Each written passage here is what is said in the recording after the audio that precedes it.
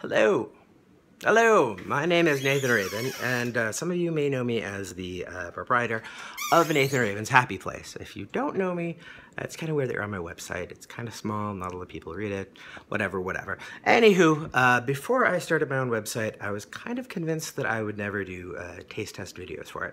Because I always thought, you know, taste tests, they're kind of, I don't know, silly. And Nathan Rabin's Happy Place is devoted to dignity and integrity and entertainment. But then I saw this here. Let's see, what do we do here? It is, as you might see, red, white, and dew. Dew SA, I believe it is technically called. 3 flavors collide. Code red, whiteout, voltage. Code red I like, the other two I don't like. They taste kind of like piss.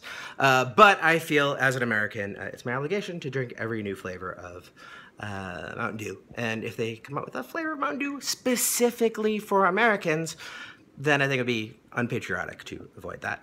I also have Payday, one of my favorite candy bars. Oh my god, okay. This is a new flavor of Payday. It is flavor of Texas BBQ. That sounds terrible. That sounds terrible. This looks terrible. It really, really looks terrible. I like sweet and savory. The idea of barbecue sauce in a candy bar seems gross. And then the other two things that I'm going to be testing, I guess, is, look at this. This is a Reese's Peanut Butter Cup made with honey.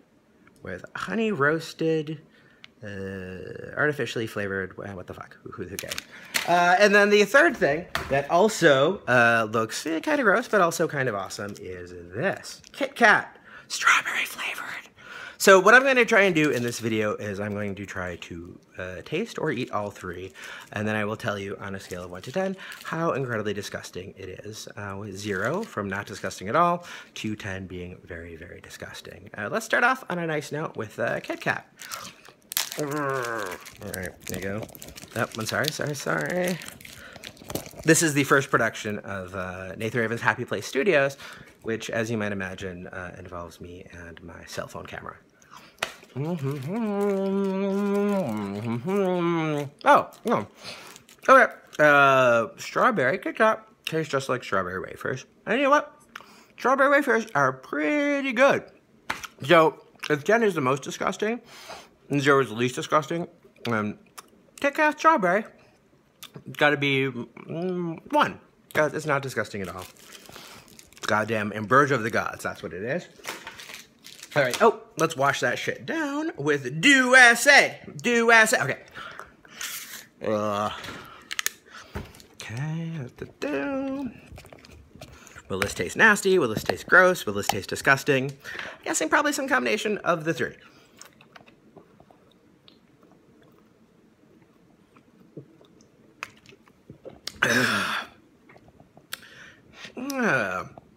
It tastes like raspberry cough syrup. And raspberry cough syrup is disgusting! Oh my god, that is one of the grossest flavors of Mountain Dew I've ever tasted, and I've tasted them all. Humble brag. Also, I really did. So, now that we've got one that's good and one that's bad, let's try the honey roasted Reese's Peanut Butter Cups.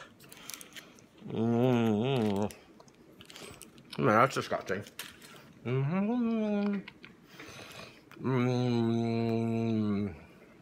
Yeah, you can barely taste the honey. You can barely taste the honey roasted.